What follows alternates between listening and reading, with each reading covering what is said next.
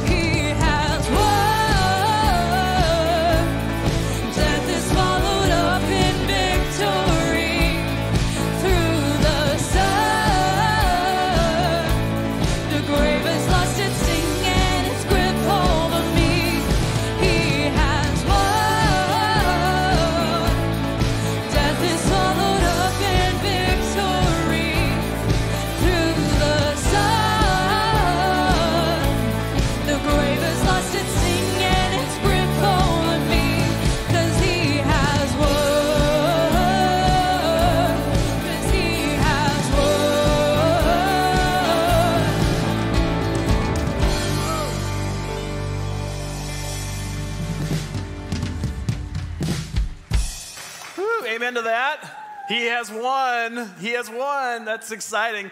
Hey, good morning. It is good to see you, whether you are in this room or you're watching online this morning. It is so good to have you a part of what God is doing here at Foothills this morning. My name is Brian. I'm one of the pastors here and just excited to be able to welcome you to our time of worship. And today, of course, is Mother's Day. Oh, we want to, give it up for all the moms. Absolutely. You deserve it. Whether you are a new mom, you've been a mom for a long time, you're a grandma, you're a single mom, you're an adoptive mom, you're raising kids that perhaps aren't even your own, and so many other categories of moms, I want to say thank you. Thank you so much. You are so valued, so appreciated, and so loved. And so thank you. Let me also say I understand that Mother's Day can also be a real difficult time. It can be a challenging time. Perhaps you long to be a mom and you're not a mom yet. Maybe you've had a bad experience with a mom. Maybe maybe even you made some mistakes as a mom and it's just a struggle. I want you to know that you are seen, that you are loved, that you are cared about, and we appreciate and value you as well. So happy Mother's Day to you all. It is a good day, and there is a lot worth celebrating. Hey, let me share just a few things that God is doing around Foothills and how you can get involved. He is doing incredible things. And first thing I want to talk about is celebrate recovery. Oh, yeah, come on. All of us deal with hurts, habits, and hang-ups. That's the reality of life. And oftentimes because of that, what do? We isolate, we pull away. And Celebrate Recovery is the opposite of that. It is the opposite of isolation, and I love that. And we want to invite you to join our CR group. They meet on Friday evenings, and they say it's what? Like the best place to be on a Friday? There you go. Yeah, come on. It's awesome people. Join them at what time do you guys meet? 7 p.m. 7 p.m. on Friday nights in the multipurpose room. Join them. Jesse Coates would love to answer any questions you have if you would like more information. Hey, last week, Pastor Kurt shared how FSM, Foothills Students Ministries, is joining again with the Country Church for an event called Limitless. Limitless is an event for students middle school through college, and they are planning for literally hundreds of students to show up and just have an amazing time together. They've got so many things planned: basketball tournament, volleyball, gaga ball, foosball, any kind of ball, all kinds of ball games apparently, video games, amazing stuff, all for the purpose of introducing students to Jesus. So we'll be praying for that. It's all happening on, where's my notes? I don't even have it. It's up there, right? What day is it? There it is. It's happening on the 21st. Pray for them. It's going to be an amazing event. And we are praying that a lot of students get introduced to and accept a relationship with Jesus on that night. So you can still sign up if you're a student. Just go to limitlessonenight.com and you can register. There's no charge. It's going to be a great night. Hey, next Saturday, actually this coming Saturday, a week from yesterday, men, this is for you. I want to invite you to join us up at our Beaver Creek campus for a work day. We are going to meet up there at 8 o'clock on Saturday morning. We're going to work till about 12 o'clock. God has got amazing plans for that property. Beginning this summer, we are in fact going to be hosting a kids camp, Camp Courage, in August. Yeah, that's worth applauding, absolutely. In fact, they have a table back in the lobby this morning if you'd like more information on Camp Courage, but there's a lot of work to be done, so we're ready for that, along with just a whole host of other things. So, man, we'd love to invite you to come and join us. If you have things like a pole saw or loppers or a chainsaw, if you have a quad with a trailer, we can use it all, and we can use your presence as well. We're going to be clearing trails. We're going to be blazing trails through the woods. A lot of fun. So we're going to work from 8 to 12, and at 12 o'clock, we're going to stop for a killer barbecue. Man, we're going to eat so well. Trust me on this. It's going to be great. We normally do a men's breakfast each month. As you may be aware, we're not doing it this month because of this work day. We're not going to do a breakfast next month as well because we're going to do a repeat. We're going to do another work day and barbecue in June. So we'd love to have you join us up at our Beaver Creek campus at 8 o'clock this Saturday. And then also at our Beaver Creek campus on Memorial Day weekend, I want to invite you to join us for a good old-fashioned church potluck. It is going to be so much fun. If you want to come and enjoy an amazing meal, meet some great people, join us on that Sunday night at 6 o'clock on May 29th. If you are coming, we'd love to know because we're counting on you for the food. So if you can go online and just let us know you're coming and what you're bringing, that would be really helpful, but it's going to be a great, great night together. And then lastly, I love what I see here at Foothills. I love to see so many new people coming, new families, new people. We're growing like crazy, and I love that. God is doing amazing work here, and one of the things that we just love to do is greet people as they come in this door. We love to greet people with a big smile, put a smile on their face, and we are always looking for more people. We call those people our host. We're looking for more people to host, especially in this service. If you enjoy being hospitable, if you enjoy putting a smile on people's faces, stop by our welcome desk right back in the lobby. They'll give you more information on how you can get involved in this ministry of hospitality and being a host. Well, let me pray as we continue in our time of worship together. Father God, we are so grateful to be here today. Lord, it is truly a gift and a privilege to gather together like this and to worship you, to listen to you. And God, we want to give you full permission to speak into our lives this morning. And God, this morning we especially just want to say thank you for the moms in our life. Lord, the moms in this world's a better place because of moms. And we are so grateful, for we are so thankful. And God, I pray for those that struggle today with it being Mother's Day. God, would you draw near? Would you be your presence would just fill them with peace and with hope. Lord, we are so grateful to be able to celebrate moms and the moms in our lives today. And Lord, right now, we just worship you for who you are, for what you're doing. We are so grateful to you.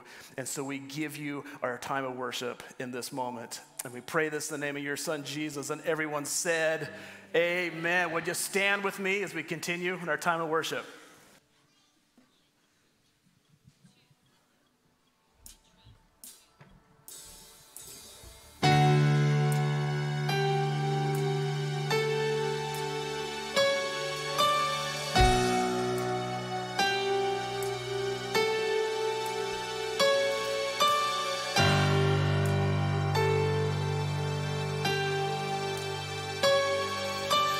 I just want to speak the name of Jesus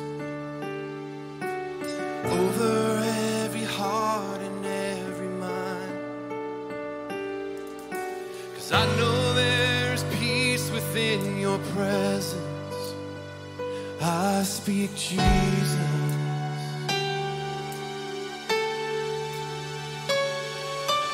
I just want to speak the name of Jesus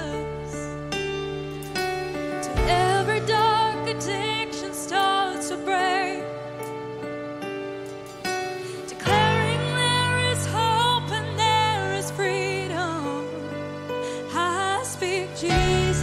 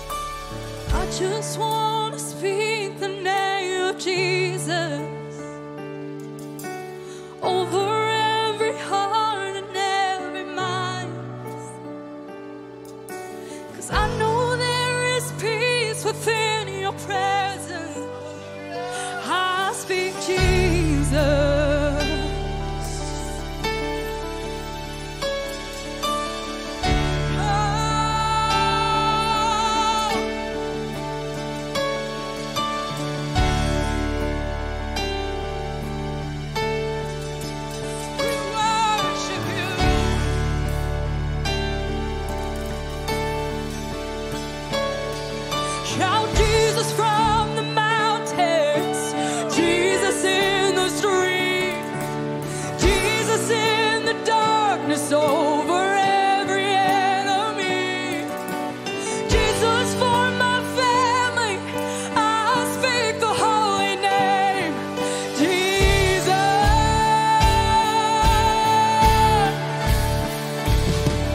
Shout Jesus from the mountains, Jesus in the street, Jesus in the darkness over every enemy.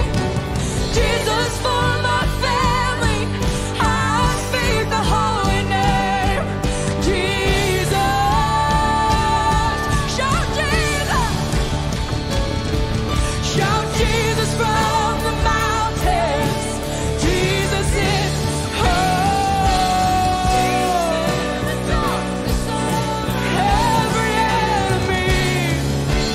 Jesus, for my family, I speak the holy name, Jesus.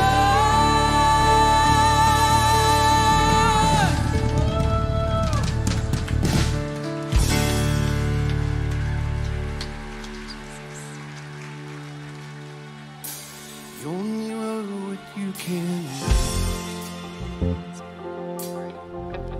With one word, the mountains move. When you breathe, the dead rise, and the bones come back to life. There is power in this room. Where the Spirit of the Lord is, there's life. Where the Spirit of the Lord is, there's freedom. Like a river running wild, like a never-ending fire. Where the Spirit of the Lord is, it's your name that tears down walls. Every enemy will fail. We will stand and we will fight. Every wrong will be made right. There is power in this room. Oh, where the Spirit of the Lord is, there's life. Where the Spirit of the Lord is, there's freedom. Like a river running wild, like a never-ending fire. Where the Spirit of the Lord is, there's life. Where the Spirit of the Lord is, there's freedom. Like a river running wild, like a never-ending fire. Where the Spirit of the Lord is.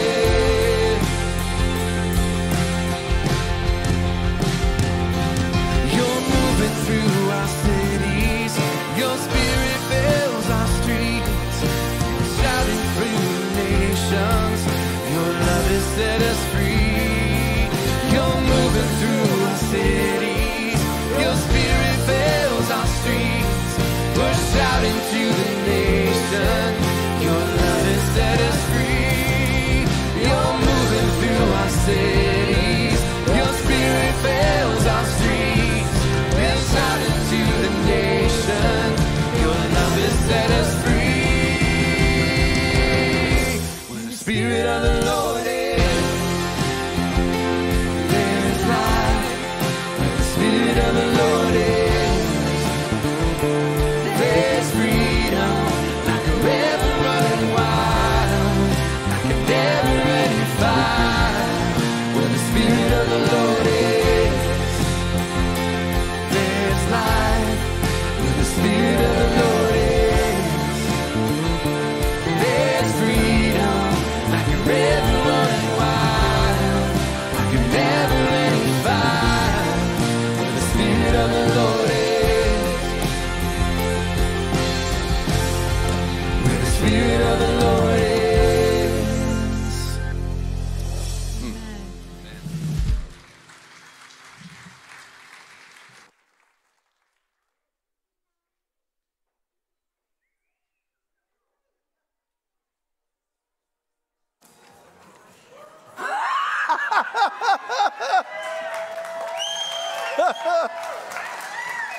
That's funny right there.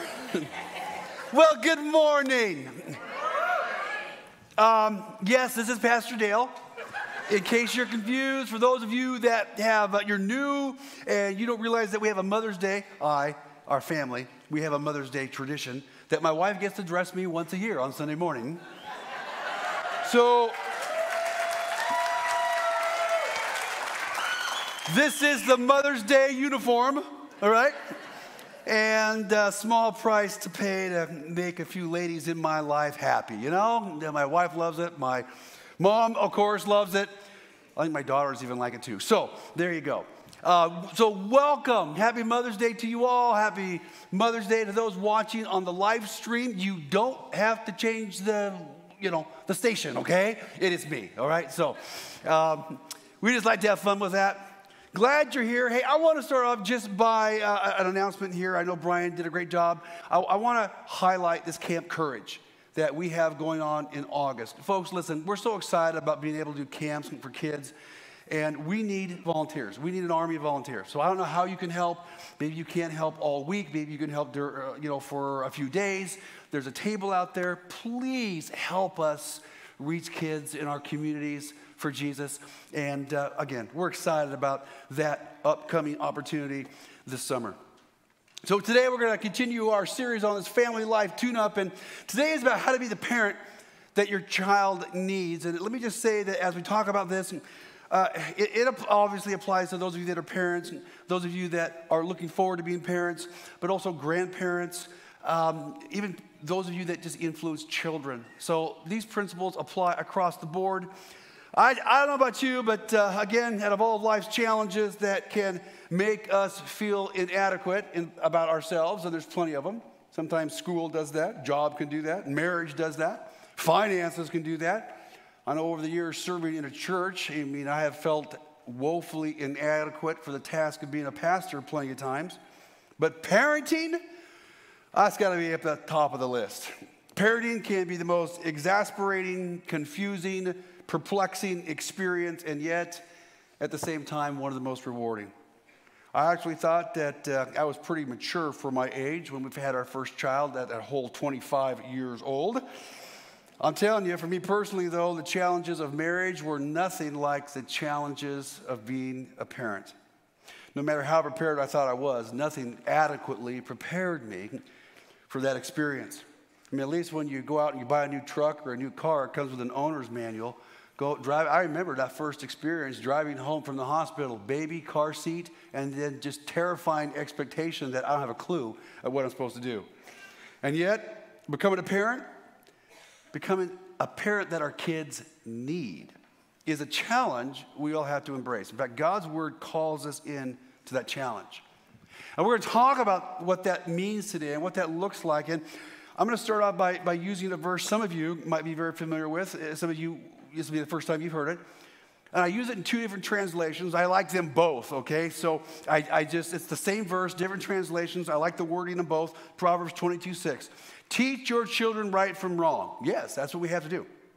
And when they're grown, they will still do right. We all want that for our kids as parents. The English Standard Version says it like this: train up a child in the way that they should go. And we're going to really key in on this word train today. Train up a child in the way that they should go. And so even when they're old, they will not depart from that training we gave to them. These scriptures give us a promise that we all want to experience. We all desire for our kids to do right as adults. This requires us to embrace our role as parents to intentionally train our kids.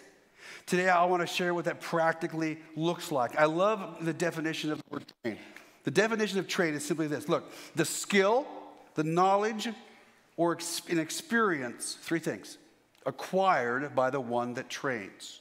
This is, I believe, our job as parents. Our kids need parents who embrace their God-ordained role to impart skills, to impart knowledge, and here's the key too, impart experience necessary to be successful in this broken world. I mean, that's what we're trying to do. We're training kids to be adults who can live in this broken world And it's brutal out there. It's difficult out there. So we have to be crazy intentional as parents in this training process. So this morning what I want to do is it's going to be just very practical. We take the word train, made an acronym about it, with it, and then each one of those letters is going to represent really an area that your kids need this from you. Your kids need this from you. This is the kind of parent you need to be. And so let's jump in. Here you go. Here's the acronym TRAIN. T, what does it stand for? T stands for teach. Kind of obvious. We have to teach. Deuteronomy 6 is my all-time favorite parenting passage. I love this passage. If you forget everything else today, please do not forget this passage. Go home and read it, process it, talk about what it means, because I love this passage. Deuteronomy 6 through 9. It's going to explain to us what teaching looks like. You must commit yourselves wholeheartedly to these commands that I am giving you today. This is Moses talking to the nation of Israel. He says, repeat them again and again to your children. Talk about them when you are at home and when you are on the road and when you're going to bed and when you're getting up. And you tie them on your hands and you wear them on your forehead as reminders. You write them on your doorposts and on your house and on your gates. He's explained to them how you impart, what's in you to the next generation. How do we teach them? And I love this. So there's 4 things in this passage I'm going to go through very, very quickly. None of what I'm talking about today, I don't have time to do any of this justice. So we're going to go pretty fast. So here you go. What does teaching look like? Teaching happens, first of all, when you are wholeheartedly committed. It starts with you. That's what Moses says. You must commit yourselves, parents, wholeheartedly. Everything we do as parents arises and falls with this principle. Are the truths and the values we're seeking to impart into our kids wholeheartedly in us? Are we sold out to everything that we're trying to teach our children? Folks, I got to tell you this. Hypocrisy kills the transfer of values into the lives of our kids. It just kills it. We cannot impart to others what we do not have. We cannot think we can lead others where we will not go, where we're not going. Parenting is no different. Everything you want your kids to be needs to be wholeheartedly in you first. Not perfect. Nothing about today is talking about being perfect. But we influence through example. They watch us. More is caught than taught. They're catching all of this from you. Is honesty in you? Is integrity in you? Is compassion, generosity, courage, humility, obedience to the Word of God? Is it in you? When you walk out of the store and you're walking through the parking lot back to your car, and many of you look at your receipts while you're doing that, right? And your kids are with you, and you go, oh, check that out. They didn't charge us for that thing. Cool. What did you just teach? Right? You just taught them how to be dishonest. Or do you go, uh-oh, they didn't charge us for this. Come on, we got to go back in. Why? Well, because we have to do what's right. We have to go take care of this because that's what God would want us to do. Do they see that in you? You're driving, the kids are in your car, or the guy cut you off on the freeway, and we have our little moment of road rage in front of our kids. What we just teach them about how to handle that when they're driving eventually? How do they see us encounter needy people? How do they see us, even in our marriages, resolve marital conflict? Well, we never fight in front of our kids. Well, I don't think that you should fight in front of your kids, but your kids already know your marriage isn't perfect. And if they never see you resolve things, how are they going to know how to resolve things when they're married? Your kids will not remember everything you say. They will remember the example that you set. Is it wholeheartedly in you? First and foremost, we teach that way. Here's the next thing the passage says. Teaching happens through repetition. Repetition. Repeat them again and again to your children. Oh, I love this principle. So if you've been coming to Foothills for any length of time, you've probably already noticed that I repeat things over and over again. I do. And if you haven't noticed that, you will. One of the things that I've been saying for decades, all right? He's going to say it again. Some of you already know what I'm going to say. Obedience. All right, some of you, this is new to you. Awesome. Time for me to get this into your head. I have been saying this for decades. Here, let's say it again. Obedience equals blessing. One more time. Obedience equals blessing. I need you to say this with a little more oomph. Some of you are looking at me like I'm crazy. Come on. Obedience equals blessing. Why would I do this? Because I want it to be in you. I want you to remember it. I want you to know that it's not just a phrase. It's not just, this is how life works. That when we obey God's word, there's blessing on the backside of that. And this is a biblical principle. This is a life principle. I, as your pastor, want you to live this way. And there's going to come moments that you're going to be faced with a decision. And then all of a sudden, that voice, you're going to hear it in your head. Awesome. Okay? And you're going to go, wait. Man, I've heard that. Obedience equals blessing. And then you're going to choose obedience. You're going to choose the right path. Folks, I'm telling you, it works that way with parenting. Even to this day, there are times my daughters will say, Dad, this came up. I had this choice, and I couldn't get your voice out of my head. All right? And I laugh, and I go, the plan worked perfectly. Okay? That's what we want as parents. Listen, effective teaching happens when we repeat things over and over and over again. I want to create right neurological pathways. That's what repetition does. That's why repetition is important.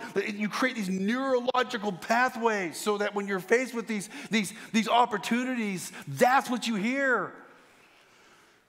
How are we doing that? How are we doing that with our kids? What right things are you saying to them over and over again? Right values, right truths. Are you repeating this over and over and over again to your kids? Teaching happens through repetition. Well, I've told them once. It's not enough.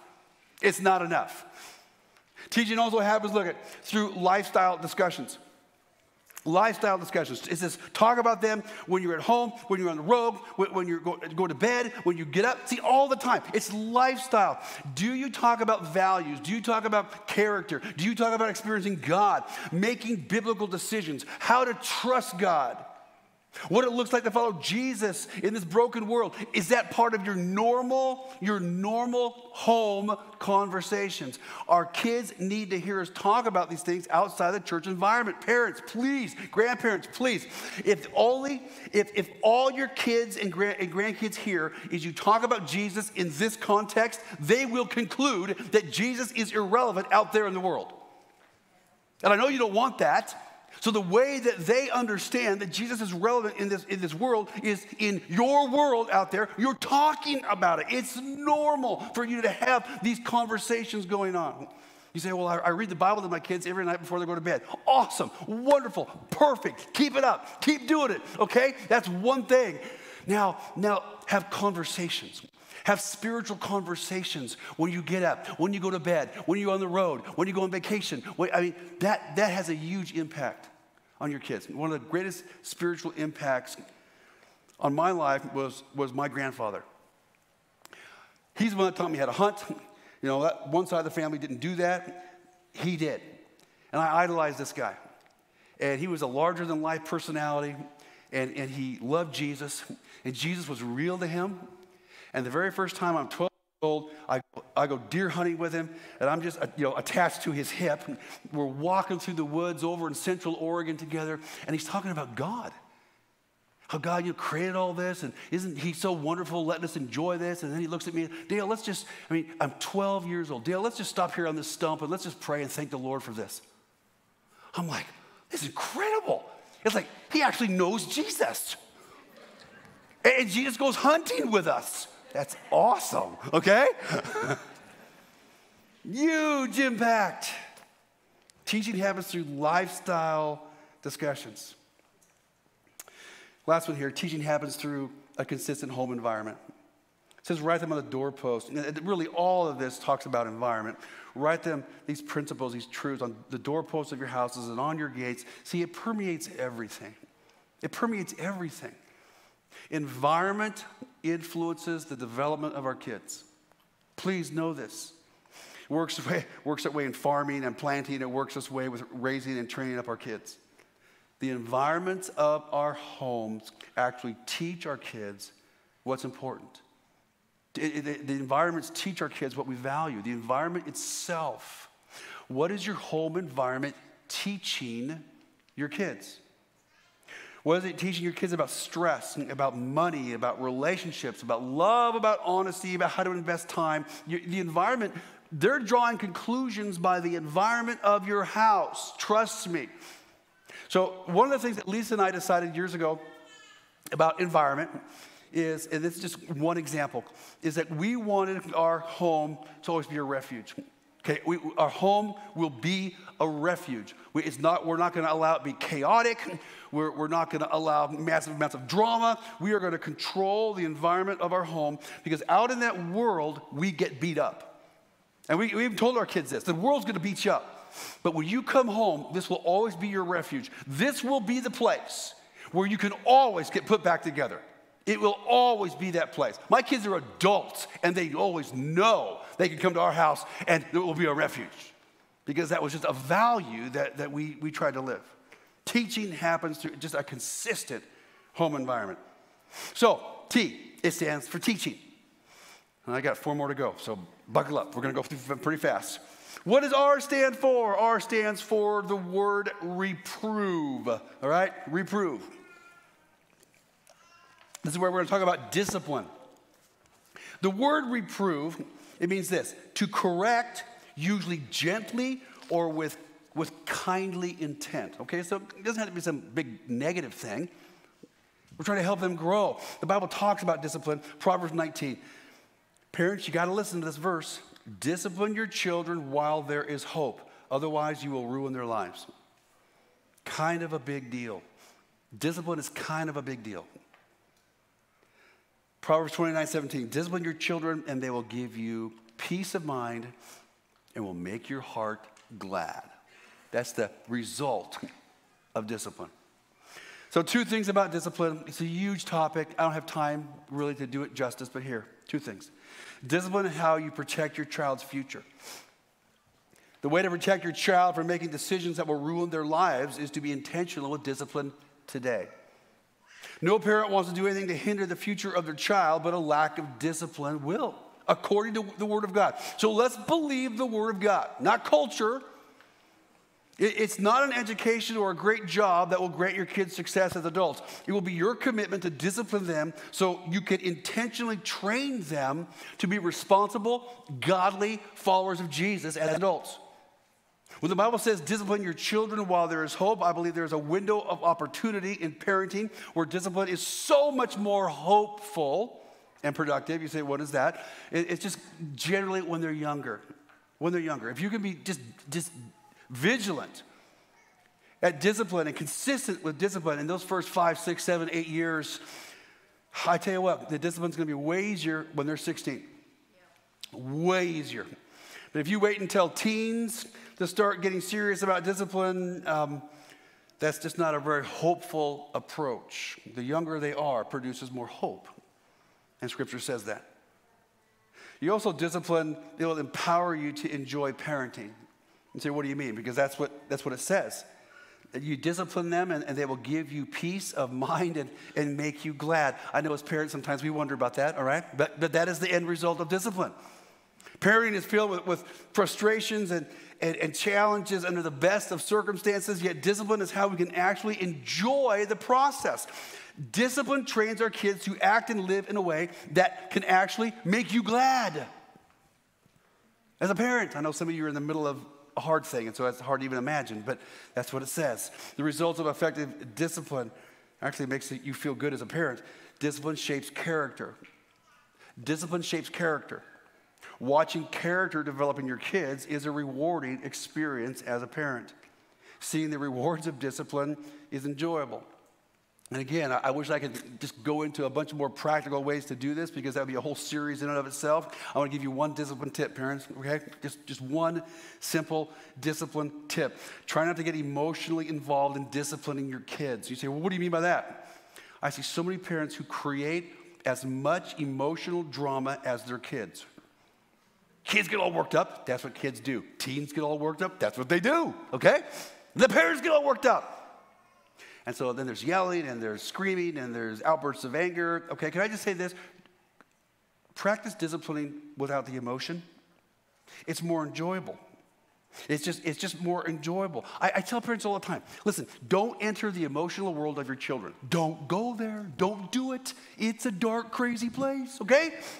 And you can never win. If you enter their emotional world, their emotional drama, you will always lose. You know why? Because they have more emotional energy than you do. That's why you're exhausted with it all the time. Don't go there. Let them react. You're like, okay, that's just fine. How do you do that? I'm going to show you how this works. I mean, how it plays out in our own family. But listen, clear consequences and follow through. They know in advance.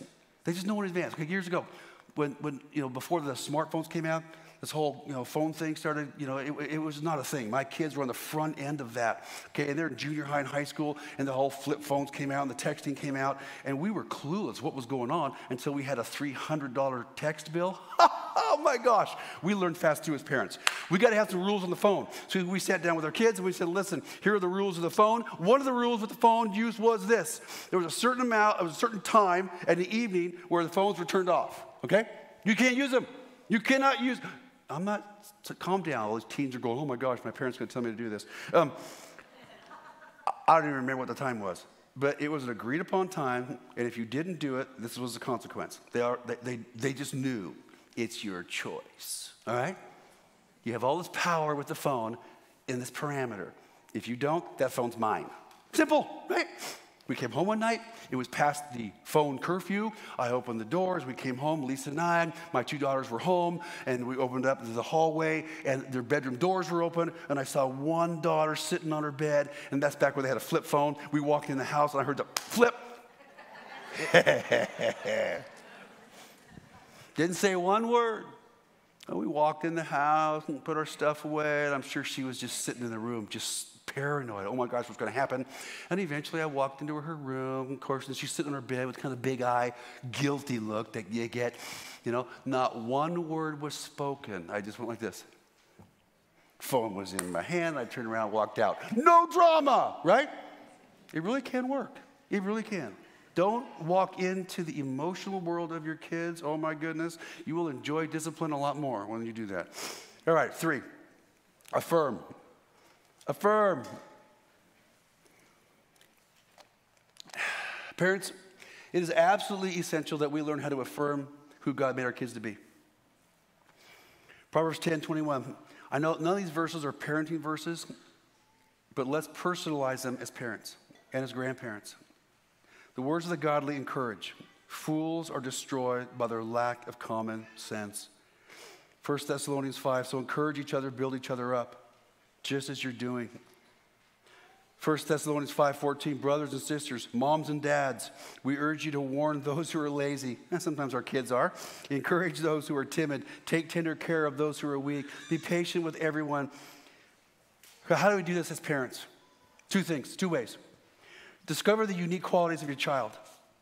I know it sounds basic, and I realize most parents already see this, but let me encourage you to be even more intentional. Be intentional with this. God's unique design for your kids is a parent's primary responsibility to point out. Not so much for your kids to discover that on their own. You see them better. You see them first. Your kids are going to see what they're not. You see who they are. That is your job as a parent. Discover how God made them. Let go of what you think they should be. Discover who God made them to be. Oh, by the way, while we're doing that, your kids are not going to be good at everything. Therefore, please stop telling them they are. Don't lie to your kids. I mean, you can tell them that when they're 2. Don't tell them that way when they're 12. All right? They already know. Your job is to discover what they're good at, what they're designed to do by God. Our kids are going to be obsessed with what they're not good at. They already know. Your job is to be committed to affirm. Look how God made you to be. And so that's the next thing here. So you practice that. Practice affirming. Practice affirming those unique qualities. Affirm how God made them when they start comparing. Your kids compare. As soon as they start going to school, they are going to start comparing themselves to other kids, other people. If they have siblings, they're going to start comparing them to their other siblings. I was the younger brother. My brother was older than me. I was always comparing myself to him constantly. The older I got, the more intense it got. He was just better at me than certain things. God made him different. God made him different. And He's up here on the worship team most Sundays, and I did not get the deep end of the musical gene pool like he did. He was always better at music, always better at what he could do with instruments than I could do. And it used to be, I get so angry. And my mom, bless her heart, the wisdom of a mom who would just get in my grill in a good way. She knew me. I needed to have people in my grill. And she would point her finger and poke my chest, because she was only about 5'2", okay? And she says, you know, God didn't make you to be a Jeff. God made you to be a Dale. He made you that way. Stop trying to be somebody God didn't make you to be. Don't let the enemy do that to you. I mean, she would just, you know, go at me. Well, praise God for that. Because I started believing that, well, I don't have to be like somebody else. Like, it's okay for me to be who God made me to be. Celebrate their uniqueness, even if it's different from you. Because sometimes as parents, we have ideas of what we want our kids to be, or we expected them to be. You know, I was in high school. I was junior high school. I was very, I was an athlete. I was a proverbial jock, okay? So I played sports. I was very into sports. It was a very important part of my life. I just assumed my kids would be that way too, right? They're going to get some of that DNA in there. Come on, we're going to be. And then my kids started playing sports, you know, and one daughter in particular, you know, I don't know, first grade, second grade, you know, they're playing that pee-wee basketball, if you can call it basketball, okay? And basketball was my sport. I'm like, yeah, here we go. And that first game, here she is dribbling down the court, okay? And she's got blonde hair. She's whipping it back and forth, you know, kind of skipping down, and with a hand on her hip, like this. What's going on? Where's that killer drive? Started playing other sports. Pretty soon, I mean, this girl was amazing with hair from day one almost. I mean, you know, so now she's playing soccer, and during the soccer game, she would change her hairstyle 5 different times, okay? She'd come out of her room at 8 years old with her hair French braided. How'd you do that? Oh, I did it myself. She was just crazy good as a child. What does she do today? She owns her own salon in town, okay? We saw these things early on. Yes, God can design people to do just exactly that. Folks, I'm telling you, affirm that God has a future for them based on their design. Please hear this. This helps them not simply pursue a career to make money. Please don't do that to your kids. What will fulfill your kids is living in a way that God created them, not in a way that just makes money. That's the world's model. God designed them uniquely. Discover it, affirm it, champion it, fan the flame, tell them just help them move in that direction. That's how they'll be fulfilled. All right, 4. 4 is inspire. 1 Corinthians 11:1, Paul says, you should imitate me just as I imitate Christ. See, we imitate people that inspire us. And so how can we inspire our kids so they imitate us? So just 2 things. Folks, you got to model a life that inspires. And it starts with you being consistent, not perfect, but consistent. Doing the right things over a significant period of time is inspiring. Your kids won't begin to truly think this way until they're older. But it's going to happen. I'm telling you, it'll happen. Your life will be in such stark contrast to most people they know now that they're adults, that they will be inspired to imitate you. See, what happens as our kids become adults and they start doing their own life, I always say this, life teaches us humility. It just does. It teaches everyone humility. Now they know how hard life is, how hard married life is, how hard it is to balance that and careers. And now they look at you, and they look at you differently. They go back, and now they're inspired by your life. The conversations that we get to have with our kids today are just priceless. They're priceless. I mean, our kids are in their early 30s, and they have kids, and we have grandkids, and now they come back, and they look at us, and they go, how did you guys do that? I mean, we're at the same season that you guys were, and you were balancing all these things. How did you do that?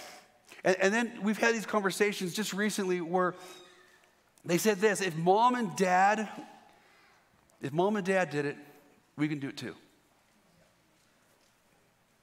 If mom and dad chose to follow Jesus like that, I know it works because it worked for them. We'll choose to do the same thing. Priceless. Priceless. Model a life also that inspires them to follow Jesus. Our lives need to model for our kids what it looks like to follow Jesus in this broken world. Does our faith inspire them to do the same? Does our generosity, our service, our biblical values, our marriage, or even your singleness, if you're a single parent, oh my goodness, you are going to inspire them. They're going to look back and go, oh my goodness, I had no idea how hard it was. How did you do it? Our kids are going to know how to follow Jesus, not because we took them to church, but because they watched their parents follow Jesus for 18, 19, 20-some years. This is how you transfer your faith to the next generation. It is inspiration, not explanation. It's inspiration, not just explanation. They see the right things in you and they want it. All right, the last one here is navigate. We have to help them navigate. And the way we help them navigate is by imparting to them wisdom. Our kids need wisdom to navigate life. And that's exactly what the Word of God says. Proverbs 4 is a parent talking to a child. Get wisdom. Develop good judgment. Don't forget my words or turn away from them. A few verses later, I will teach you wisdom. Wisdom's ways, and I'll lead you in straight paths. So, if our kids are going to be equipped to live in this world, we have to not just give them information. We've got to give them wisdom. So let me just share two things in wrapping this up. So give your kids wisdom, not information. And there's a huge difference between the two. Information is an explanation of the what. Wisdom is the application of the how. If we want our kids to navigate life, they need to know how, folks. They need to know how, because wisdom is the correct application of knowledge. It's not knowledge, it's the application. It's the how. It's great. Good information is teaching our kids. You need to love God and love each other. Absolutely. Great information, all right? Wisdom is showing them how to love God and how to love each other. That's wisdom. The younger your kids are, the more information heavy the parenting needs to be. When they're young, it's information heavy. They need a lot of information at that level. You're building foundation. As they get older, they need more wisdom. They need more application of truth. Sometimes parents, I see this with parents. Sometimes they're trying to give information, especially to their older teens, when they really need to be focusing on wisdom. I'm telling you, your kid needs wisdom, not more information. They're not listening to your lecture anyway. Trust me. They've heard it before. Yeah, but they're not doing it. They need wisdom. So let me finish with this. How do you give your older teens wisdom? You're not going to like what I have to say, but you got to do it. Let your kids make mistakes. Let your kids make mistakes. The basic principle of how we learn, folks. We learn through trial and error. We learn through failure. Therefore, please stop trying to keep your kids from making mistakes. It's how they learn wisdom. Remember, your job as a parent is to train. It's to train. Your job as a parent is not simply to protect them. Please get this. Failure and pain create teachable moments to impart wisdom into the kids like nothing else. Nothing else. If you're constantly trying to keep your kids from pain, you will hinder their training. Training requires practice, failure, pain, frustration. We all know that some of the most painful life lessons we have all learned have come from the most painful experiences. So stop trying to remove this privilege from your kids. It's a privilege because they're getting wisdom. I just don't want my kids making my mistakes. They won't, okay? Because they're not you. They're not you. They will not make your mistakes. They will make their own mistakes. And it's okay. Therefore, let me show you how to apply this. Allow your kids to make manageable mistakes. Let your kids make manageable mistakes. What's a manageable mistake? Well, there are some mistakes that as Lisa and I, our kids got older, we knew we needed to let them start applying some of the things that we have been instilling into them. And so we would let them make manageable mistakes. We knew what they were choosing was not right. We would let them choose it anyway. Why would you do that? Does God not do the same thing with you? So you think you can parent better than God? Okay, enough said. So we would let them make mistakes that did not alter the course of their life.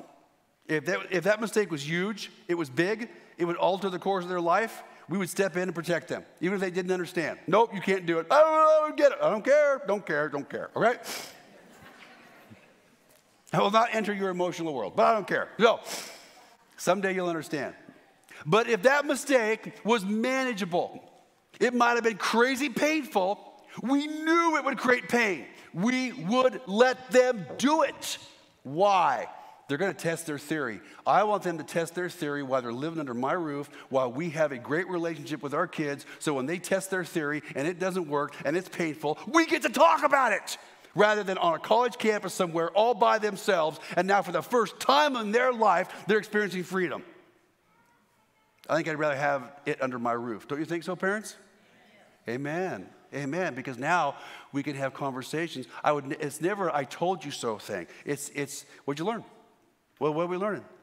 Did it work? Did it not? I'm not here to make them feel guilty. I want them to have wisdom, because that's what training requires. Oh, the opportunities that's created for application. Again, so by the time your kids, folks, I'm telling you, are 16, 17, 18 years old, there's not much more information. They're going to listen to you anyway. They're past the information stage. You've told them these basics already. They need the school of life. They need to be learning wisdom. And this really is how to train up your kids. Train up your kids. Our job is to train our kids. And it's tough. And it's perplexing. And it's difficult. Out of all the things over the years that have driven me to depend on Jesus. And there's been a lot. Painful life experiences. Being a pastor, oh my goodness, being overwhelmed with that responsibility. It's driven me to Jesus, but I'm telling you, parenting is at the top of that list. Like, Lord, I can't.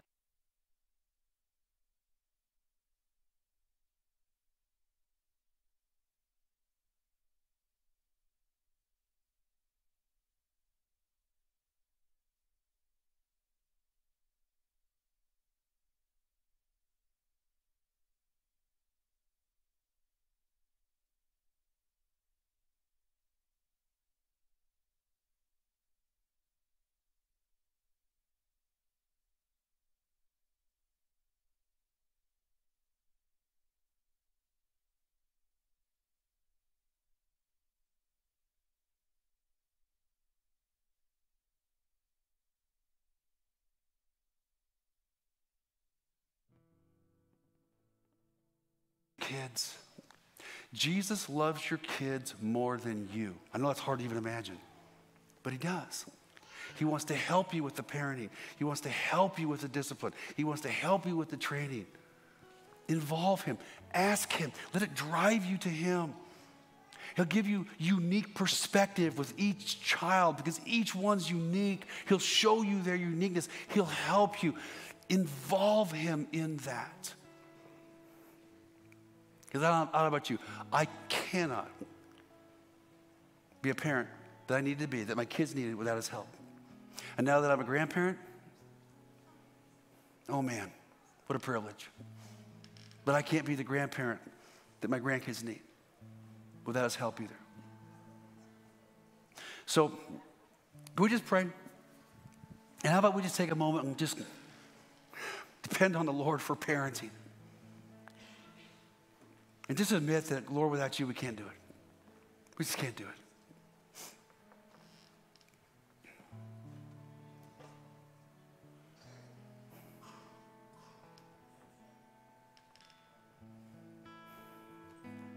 Lord Jesus, we just thank you for this incredible privilege of being a parent. And it is a great privilege, but Lord, it's also sometimes so hard. And we feel so desperate and lost sometimes as parents. And sometimes we feel guilty for mistakes we've made. And Lord Jesus, we want to just give all that messiness to you this morning.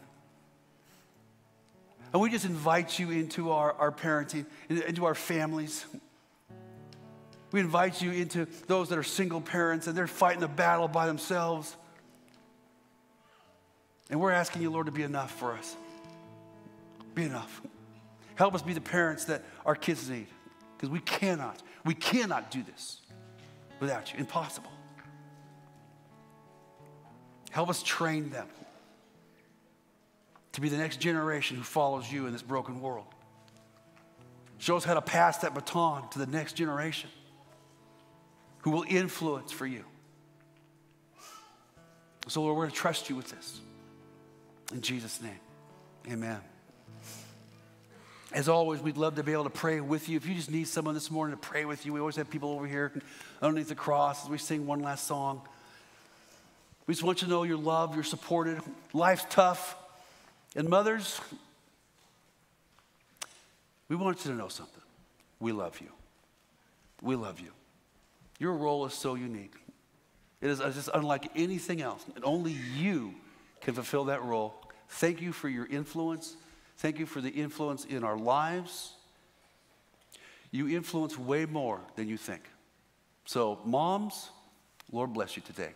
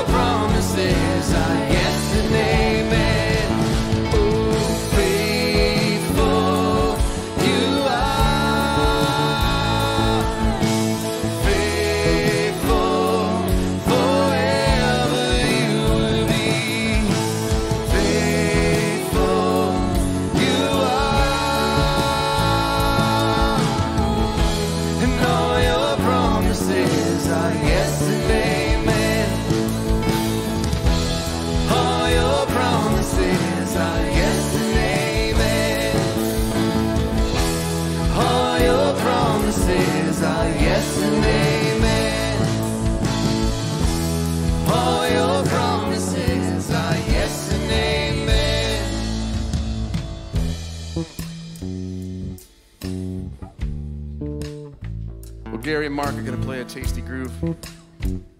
Jimmy's going to jump in once in a while. There we go. We thought we'd put a tasty groove together for how suave Pastor Dale looked this morning. Right, am I right? We like to have fun here, and I tried to convince Gabe to play the intro to Staying Alive as he walked up, but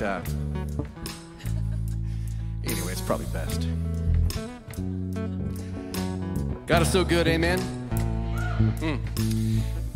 The song about God's promises. There's so many verses in the Bible about God's promise. I'm going to read a couple this morning for us.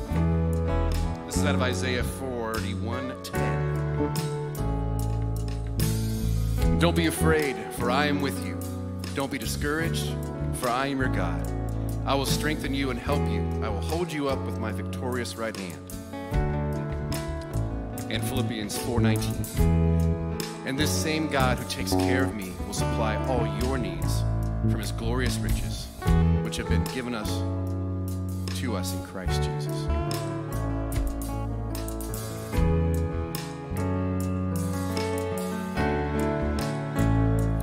And I will rest in your promises.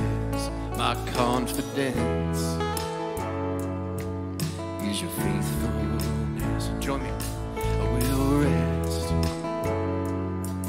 in your promises. My confidence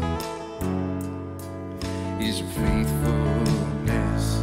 And I will rest in your promises. My confidence is your faithfulness. I will rest in your promises. My confidence is your faithfulness. And I will rest in your promises. My confidence is your faithfulness. And I will rest in your promises. My confidence is your faithfulness. Oh, faithful you are. Faithful forever you will be. Faithful you are. And all your promises are yes and amen. And all your promises are yes and amen. Oh, and all your promises are yes and amen.